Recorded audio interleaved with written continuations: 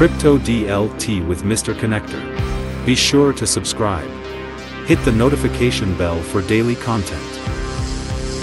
Let's go. Hey, it's Mr. Connector again. I just wanted to share my crypto journey with you, and this is not financial advice, but I've been in the space a few years now. I got into Bitcoin like a lot of people to start with, and I've moved on to researching better technologies like the XRP Ledger and the XLM, Hedera, Cosmos, things like that with a lot more utility I've been interested in. And then I found the company Metallicus. Like Ripple, Metallicus is located in San Francisco, and they have the Metal blockchain. And that's what I wanted to go over today, the Metal blockchain. Metallicus does have a really good wallet called the WebAuth wallet. And really the main coin XPR, it is on the WebAuth wallet, but it runs on the Antelope technology. And Metallicus is going to be migrating the XPR network over to the Metal blockchain. And we're going to dive into Metal a little bit today and see what's so attractive about this Metal blockchain. Blockchain for banking. BSA compliant layer 0 blockchain for financial institutions. They've partnered with Fiserv, Temenos, Vibrant, and Clover, and Jack Henry. So what is Metal blockchain? Metal blockchain is a layer 0 solution designed for financial institutions and fintechs. Built with Bank Secrecy Act compliance, digital identity, and private subnet architecture for secure, tailored financial innovations.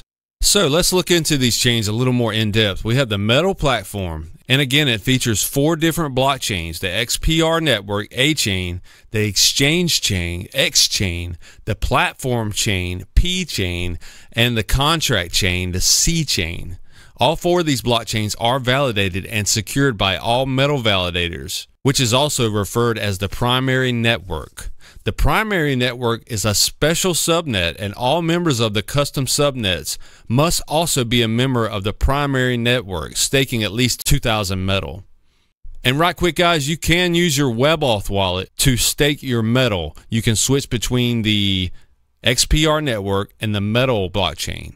Those are 2 different blockchains right now. Remember, we said XPR is going to be migrating to the Metal though. So for right now, the XPR network, A chain, allows for the creation and use of smart contracts. It implements the Antelope virtual machine, allowing developers to easily deploy Proton-based dApps on the Metal blockchain.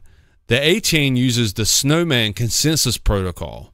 XPR network is built to handle payments, decentralized finance, dApps, DAOs, payment messaging, banks, PSPs, and fintechs, with a higher resource efficiency.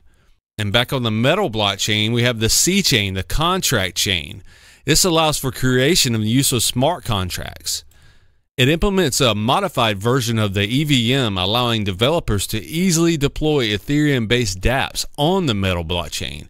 The C chain uses the Snowman consensus protocol. So again, we're starting to see how a lot of the Ethereum builders can easily migrate over to this chain. And also the platform chain. It coordinates validators, creates and manages subnets, and allows for individual blockchains, permissioned or permissionless, to launch on the Metal blockchain. It also enables cross-communication between different internal blockchains. The P chain uses the Snowman consensus protocol. And the P chain API allows clients to create subnets, add validators to subnets, and create blockchains. So this kind of reminds me of like a sidechain on the XRP Ledger that they're working on. With these individual subnets, any bank or any entity can create their own blockchain and have their own validators. So that is infinitely scalable, guys.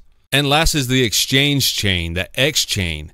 It acts as a decentralized platform for creating and trading digital smart assets, a representation of a real-world resource like equity bonds, with a set of rules that govern its behavior, like it can't be traded until tomorrow or can only be sent to U.S. citizens. So Metallicus is setting up these companies and giving them exactly what they need to be able to be compliant and to be able to transition from the old legacy system that they're used to up to this new blockchain system.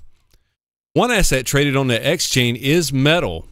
When you issue a transaction to a blockchain on the Metal blockchain, you pay a fee denominated in Metal. The X chain is an instance of the Avalanche virtual machine, an AVM.